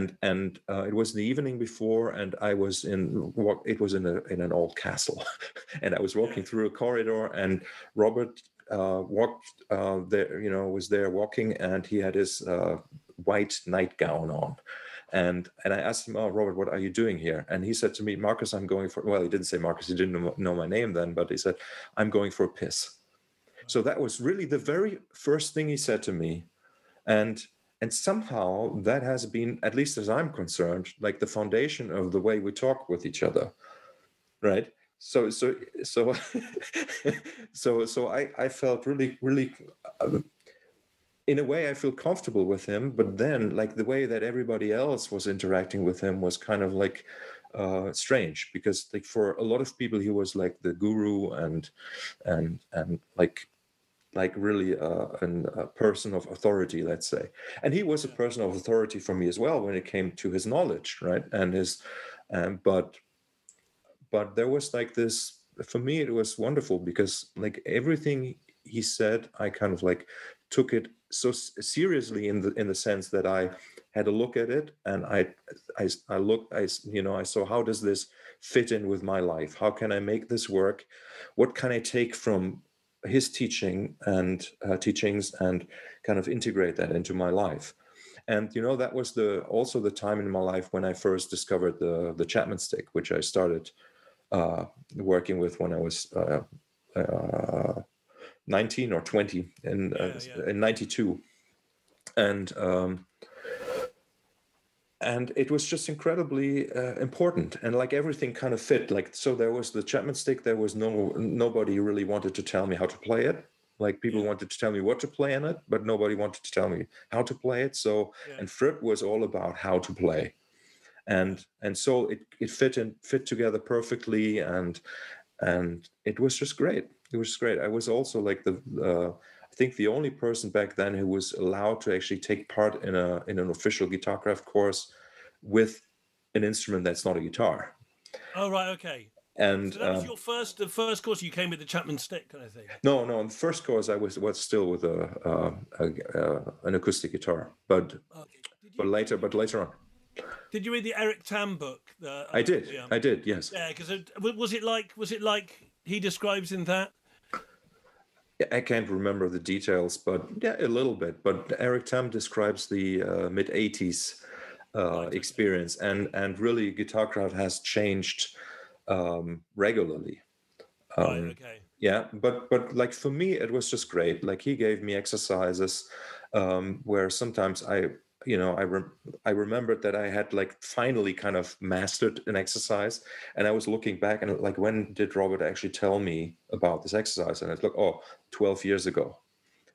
Oh, dude. So that it was that kind of content he gave me to work with, Yeah. and Yeah. so that's why the few meetings we had were incredibly instructive and just so important. And somehow I kind of like came into this position where I felt like I have some sort of understanding of how the music works that he wrote, which I mean that, it may not be true at all, but it's just that at least as little bit of confidence that when I go on stage and play Lux Tongues 2, that Yeah. has that power that Yeah. I felt when I was listening to that music. And then there was this really kind of awkward grouping, which was called the Crimson Project, which was Adrian Oh Belews yeah. trio and Stickman, and we played the 80s material together, right? Or some of the 80s material and some of the 90s material. And I had to play Robert's part, and it was kind of awkward to me. And what I did is I just tried to play. I tried not to play the same notes, but I tried to play a part that sounded as if it is the same, right? Like so Yeah. Yeah. I didn't want to try to copy what he did. Yeah. And it was, yeah, it was, I mean, he was really, really important. Like there was a meeting I had with him in 2006 in Portugal at a festival, the Gouveia Festival, which maybe you know. Oh, you're supposed to play it again, like Yeah, all these exactly. festivals. Yeah, Yeah. exactly. And I had a meeting with him there, and he actually gave me I mean, he didn't mean to, but he gave me the idea to actually start building my own guitars. Okay. So Have he's you always been, started? huh? Have you? Yeah. I've been to that for a long time. Okay. But that was in 2006, and in 2007 I started building the first prototype. And yeah, so you didn't know, yeah, the instruments I'm No, I playing, didn't know. those are I designed them. Yeah, Oh yeah, wow. No, yeah. I didn't And know that it's at all, Marcus. Far out, man. yeah, yeah. But so he was very, very important for me. And yeah, really, really nice guy. He's always been very nice to me. Yeah, I mean, he always seemed, extremely nice. I've never really bought into this the sort of no, I don't know if it's a myth, but the sort of the word around it. I mean, as far as I can tell, and this is changing the subject a bit, but as far as I can tell, in this world of whatever you want to call it, the funny music, I encounter so few people that are anything other at all difficult, or I mean, everyone's really nice because you're driven by you again, going back to the making it too cosmic. You're serving a higher power, you're serving a greater master. Mhm. And I just find, you know musicians so easy to get on with. I'm almost like, because all I really ever want to do is talk about music and consciousness. Anyway, I think you're right, but in on a certain level of success, let's say, or a certain um, um, moment in time in history, right? Things were a little yeah, bit different.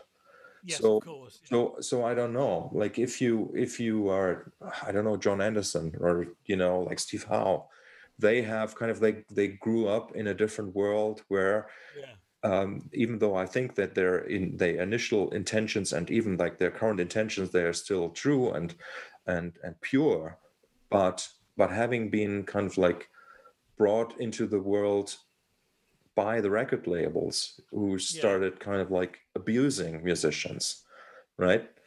And I think that really changes you. So that's why I think it's not just a myth that there can be people that are difficult to deal with, no, yeah, even though I agree with you that originally, all we want to do is talk about music, right? yeah, But if it turns into some sort of anxiety, if people get anxieties, like talking with other people, not knowing, like in the Oldfield book, I don't know if you've read it. Like there's no, a I haven't, no. like he says, I don't have friends, I have lawyers. Oh right, okay, okay. And it's kind of sad. It's sad, Yeah, and I can see how that can be true, and that can be a problem. Yeah, but speaking of Fripp and Oldfield, I once asked Robert Fripp about Oldfield, and this was incredible. Like because I said to Robert that I heard that he's so difficult to approach and difficult person, and then Robert said to me, "Don't believe what people say." Yeah. Yeah. Incredible, Yeah. Yeah. Well, same thing with him. When people has this impression, I think he doesn't strike me as being the sort of person that people. It also depends on the context, right? In a work context, like it may be something different, but in a personal context, I don't know. Anyway, I hope that I'm not too difficult a person. I've never found you difficult. I've never found you difficult.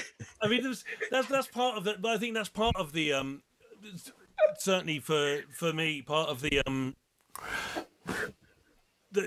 way that the reason, to be, not exactly the reason to be a musician, but it certainly helps if you get on with people. I think if you're a writer and you're only in your own, as I found out over the summer, being a writer, you're just in this world on your own and and I suppose it's the same if you're doing your own solo music and working on something. You're just living in that fantasy world, but by and large, you're as a musician, you're interacting with other people all the time, and it's not only the people you're in a band with, but if you're touring, you're interacting each day. You're meeting before you even get to meeting the audience afterwards. I always like to try and meet people afterwards, but you're meeting the staff, the people that work at the venue. Here's this guy catering, whatever. So you've kind of got to get on with people. You have to, and you've got to play nicely with others. You've got to, you don't want to come back off a tour and that you were and ever be the reason that the tour wasn't enjoyable. And I've been in situations with bands where people have been that reason, and you can't. You say, well, I can't be in. Usually they're not people you work in a band with, and with being in a band, you always feel like you have to have. I feel like I have to have done one tour with people to really know what they're like, because they might be amazing players and really good fun, but then I've been in scenarios where even on a 2-week tour of Europe, a member of the band is just completely unraveled, and afterwards I can't ever do that again. Yes. I can't be on a tour with that person again. It was horrible. So what was the point I was making? I've just don't worry. To get on with people, I think you have to. Yes. You have to be able to get on. With others. Otherwise, it's the wrong game to be in. I think. And I love it. Just meeting people, meeting the audience, meeting the listeners of your music is the most powerful thing. And that's what I meant before when I was saying that the music business was kind of abusing musicians, but because they sort of put the musicians on a pedestal, like a fake pedestal, and there was this divide, right? And I'm so grateful that kind of divide has never existed for me, and I don't ever want it in my life.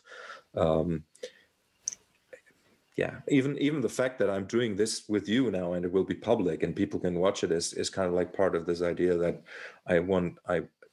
this what I had after shows. Like I could actually talk with people, and I'm missing it. So like talking with you and having somebody else listen to it is a beautiful thing. This is the extension of the conversation we had on the boat, right? I mean, that's what it is. Exactly. Well, on that tip as well, about whether or not this was a sort of a conscious choice. But for instance, for me, when I ended up, when I joined Cardiacs, or at least not even when I joined Cardiacs, when I became part of that circle, when I moved to London, it sort of became pals. Tim was really into my band, Monsoon Bassoon, and we sort of became pals.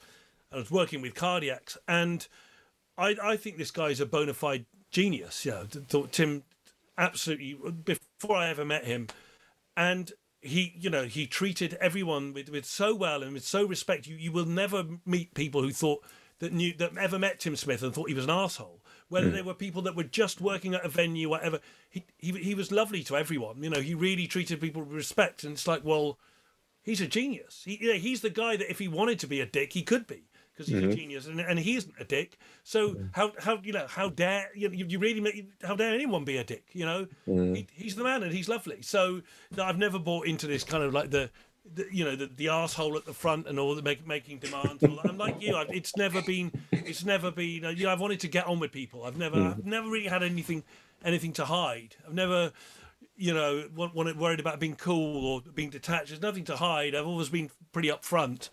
about and as honest as I can be, But yeah, I don't think I mean I wouldn't mention them anywhere, but I've met so few in this game, so few people where I really think, certainly in the Yeah. people who are making music, I think is absolutely, it you know really really important.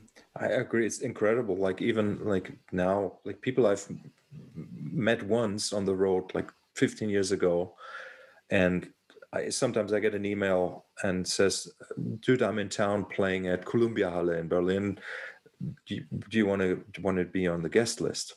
Like stuff like that from musicians that I've met 15 years ago, Yeah, and yeah, I find that it's just an incredible, beautiful kind of like gesture that you're being remembered by your peers somehow, and there's this network.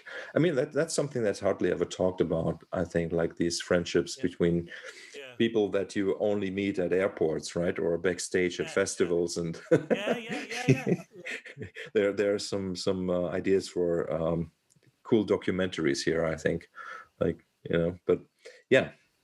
Hey man, And so I always put musicians on the guest list. If they're musicians, they're always on the guest list. It's like the thing. Musicians don't pay. And I'm always happy to take advantage as well of when I'm on the guest list for things, because I think we're in this funny world. We know what we're in the army now. We're not civilians. It's like, that's true. so I treat musicians, I do, which is not to say I don't put civilians on the civilians. My friend of mine is a sound engineer, a guy called Patch Hannon, and he first referred to non-musicians as civilians. It was on a Gong tour, and I loved it. And it was we were on it was when we were on the Eurotunnel, and he referred that, and I'd never heard it before. It was just so funny. It's like, yeah. Oh no, civilians. Yeah, I've started to actually pay even though I'm on the guest list, depending on what kind of gig it is. Like if I see there's only like 20 people there anyway, Yeah. I feel bad not Oh, paying it. You're really demanding, like this empty place, demanding you get let in for free. Yeah. I hear you, man. Hey, thank you so much. I think we should stop here because we could go on for over 2 hours. So Oh, fair enough. that's perfect. Marcus, I've really, really enjoyed it. Yeah, me I hope too. we can. I hope we have. Are you on? If it ever happens again, the boat. Are you on the next one? Yeah, we're booked already for the boat. So, Yeah. but that's going to be in 22, I think, right? Yeah. I really hope it's.